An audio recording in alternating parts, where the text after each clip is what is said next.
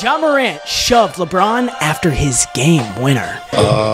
In Memphis, the Lakers superstar got face-to-face with the injured PG, and brand new footage shows both reactions. With 15 seconds left, it was a 3-point game, despite the Grizzlies having 13 players out. James stole the ball and hit his signature reverse to seal the win, but after it, Morant gave him a playful shove. Then Caleb Hilliard posted this angle on Twitter, showing Ja pointing and wiping to his Dior shirt. Of course, Bron was smiling the whole way down the court, and eventually had a laugh with Morant's dad following the game. Later that night, Ja tweeted this the get back.